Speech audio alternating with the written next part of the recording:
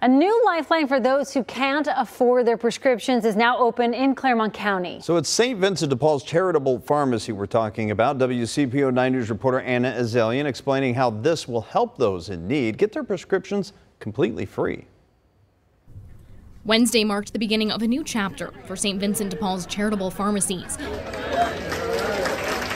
The organization has had locations downtown and in Western Hills for years, but Wednesday, its new location opened in Milford.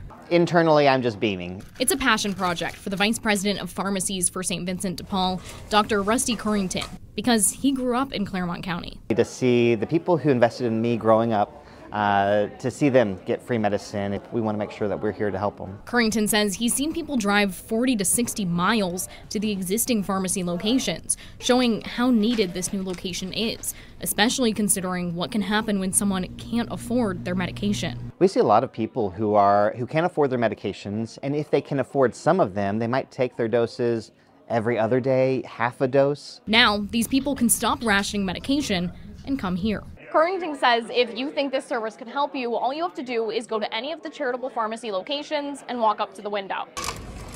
Then the staff here will help figure out if you qualify and get started on filling prescriptions for free. Welcome to Milford. The city of Milford's mayor is also excited about this opening. She's the president of the St. Andrew Conference of St. Vincent de Paul, and right now, they're paying for some Milford residents' prescriptions if they can't afford it. It'll just, I guess, help stretch our dollars further. So, money that we maybe were paying out with medications, now we can help pay electric or rent or other things. Donors and other supporters who attended the ribbon cutting Wednesday got an inside look at how monetary and prescription donations made this opening possible.